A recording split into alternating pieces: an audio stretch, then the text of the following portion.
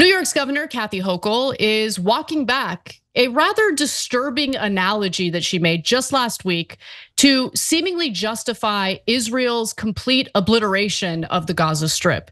Now, here she is just last Thursday speaking at an event for the United Jewish Appeal Federation of New York, first reported by The Forward. I'm from Buffalo. Anybody realize that? If Canada someday ever attacked Buffalo, I'm sorry, my friends, there would be no Canada the next day, right? Right?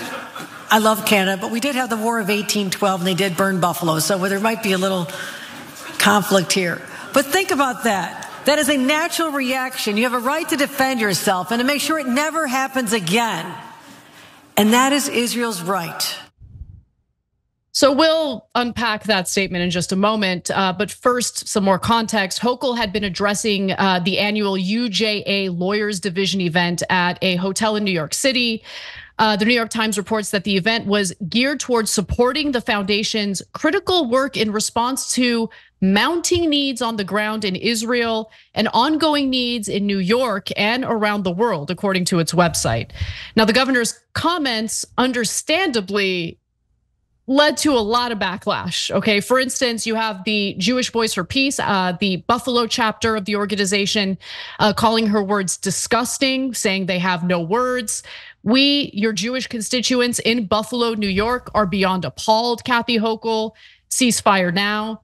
Mehdi Hassan also weighed in and had strong words for the governor, saying insane and, yes, by definition, genocidal rhetoric from the governor of New York. Amazing how support for Israeli aggression warps even liberal hearts and minds, which is unsurprising to me. I mean, this has been an ongoing issue even among liberals. I mean, just think about, the Clintons. Hillary Clinton, for example, has been a staunch advocate of Israel and any type of aggression Israel carries out against Palestinians.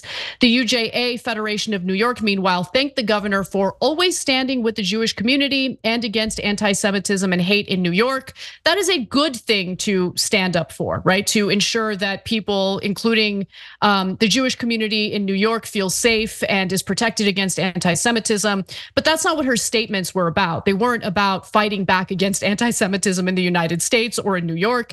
It was about justifying the war crimes that are currently being committed by the Israeli government as we speak, by the Israeli Defense Forces as we speak. Israel absolutely has the right to defend itself, as does any country whose sovereignty or security has been violated. But at the same time, defending yourself by carrying out war crimes, by slaughtering innocent civilians, including women, children, and innocent men who have done absolutely nothing wrong, is unacceptable. Indiscriminate bombing, as our own president, Joe Biden, had a moment of clarity in mentioning Israel doing. That is not a justified way in protecting yourself. If anything, this continues to jeopardize the security of Israel moving forward, considering the aggression and hostility that it will be directed toward Israel and has been directed toward Israel since they carried out their siege of Gaza, since you have Iran-backed militias retaliating against Israel as a result of all of that. So it's just brain rot all around to justify what is currently happening in Gaza. Yes, Israel has a right to defend itself. How it defends itself is where the question lies. And currently, this isn't about defense. This is about wiping Palestinians out of that territory, doing ethnic cleansing. And I think Israel's been pretty clear about that. Yeah, I like the Canada analogy because it clarifies the thinking on it, right? So let's say that Canada had bombed Buffalo. I mean, that would be bizarre, but I would be livid. We'd have stories about moms and daughters and children that died together and all the awful things that happened, right? So that's why I would try to murder at least 10,000 people in Vancouver, 10,000 in Ottawa, 10,000 in Toronto, because just in case, And I hear that the guys who did the bombing were somewhere in there. I mean, maybe a couple of them were in Vancouver. So we just blew up half of Vancouver. Because according to Hochul's logic, if anyone attacks us from a certain geographic area, we should murder innocent civilians in that area ad nauseum, ad infinitum. I mean, maybe we'll get a couple of the bad guys too. I mean, they're under the ground, they're in the tunnels. Probably not, but maybe And then we can just send our giant armies, and then we can kill grandmothers and little babies. And when we bomb the buildings in Ottawa and Calgary, the cement will collapse in and crush babies' heads. But hey, they had it coming. They had it coming because a couple of them, or a bunch of them, a whole bunch of them killed in terrible ways people in Buffalo. That's why we killed people who didn't do that. And then imagine we wiped out 80% of the buildings in Canada, just leveled the entire country. And then we went, ha ha, Canada, innocent civilians, you're all dead. And by the way, from now on, we're occupying you to the end of time. You'll no longer have any rights. You'll have to ask permission for everything. If you do anything that we don't like, we'll cut off all your power, electricity, food, we'll starve you, humiliate you, etc. Yeah, that analogy seems just right. Now, would anyone in their right mind do that to Canada? Even if they bombed Buffalo, even if they went into Buffalo and killed 1,200 people. Nobody in their right mind would do that to Canada because Canadian lives matter. They're pretty similar to us, they look like us, they're right next to us, they speak like us. They're good Western lives. They're precious and valuable, and they should be. Palestinian lives, on the other hand, well, you see what's happening, and Governor Hochul sees what's happening, and she celebrates it.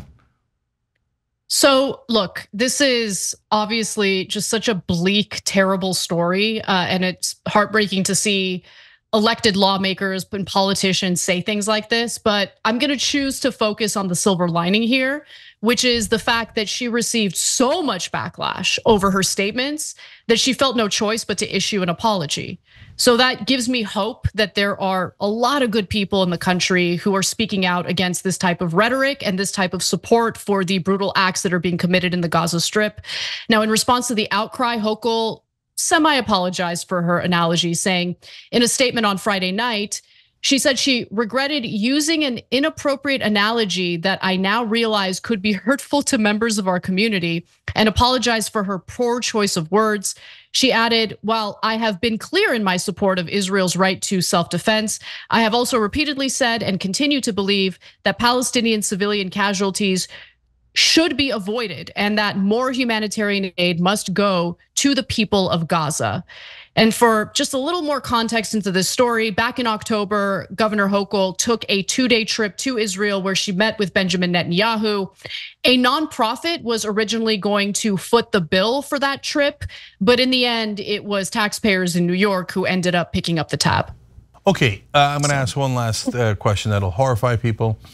If it's you have a right to defend yourself with maximum unlimited force, like any attack allows just as much damage, as much murder and mayhem as you want, because you have a right to defend yourself. At what point should the Turks have stopped the Armenian genocide? Because the Armenian rebels did attack the Ottoman Empire. And so that would trigger the right to self-defense. At what point in the massacres and the ethnic cleansing and the genocide would their right to self-defense, the Ottomans, the Turks, their right to self-defense end? Is there no end to a right to self-defense? In which case, was it not a genocide? Were the Turks just defending themselves? Now, I would argue that that is an outrageous thing to say. I think a lot of people would agree with me. So I'm asking the question, at what point does the so-called right to self-defense end and a genocide begin? By the way, the parallels, you keep bringing up the Armenian genocide, and Cenk, I want to give you a lot of credit for doing that because the parallels are pretty amazing. So, just like Palestinians basically engaging in these uprisings here and there ever so often, Armenians did the same, and there were massacres like the Adana massacres that happened prior to the Armenian genocide being carried out. And so it's not like Armenians out of nowhere decided to attack the Turks. And just like in this case, it's not like this war started on October 7th. This has been something that's been going on for decades and decades. It has to do with occupation, persecution, Palestinians being treated as second-class citizens.